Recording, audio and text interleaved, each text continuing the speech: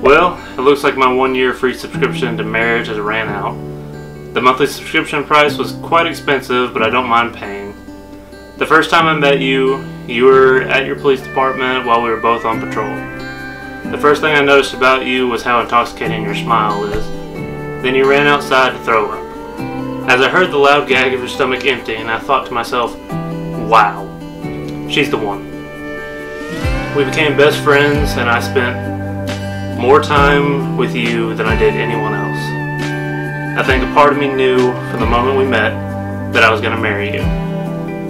My feelings for you grew stronger as the days and weeks passed. The highlight of my days at work were seeing you and that beautiful smile. When you smile, I feel a level of accomplishment that you wouldn't begin to understand. When you're sad, I interpret it as a failure on my behalf. I view your emotions as a gauge of how I'm performing as a boyfriend, fiance, and now husband.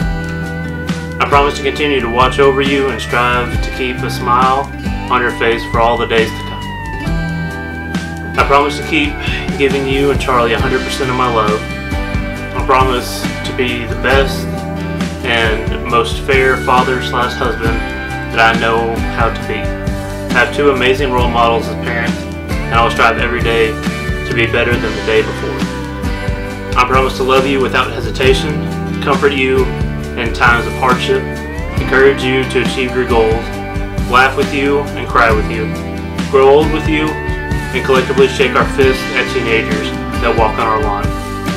I will always be open and honest with you. I will continue to unclog the drain even though we both know you're the only one with long hair. And I will cherish you for as long as we both shall live.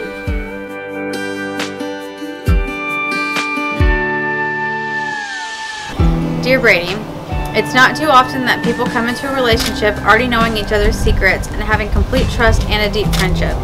Normally all of that stuff starts after the romance begins. Falling in love with you took one moment. 1 minute we're best friends and sharing all of our secrets. The next we're truly and deeply in love with each other.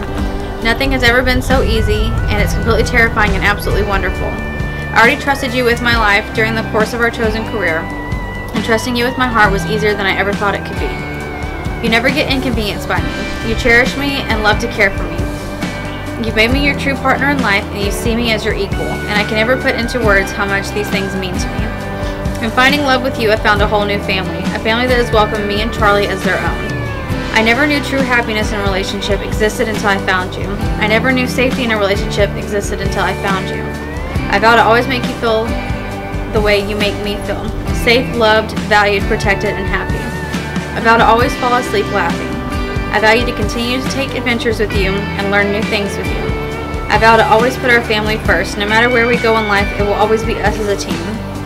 Also, of all the times to mention it, this is an awkward time to break up. No, I'm just kidding. I love you, Brady Michael Cooper. You are the greatest man I've ever known.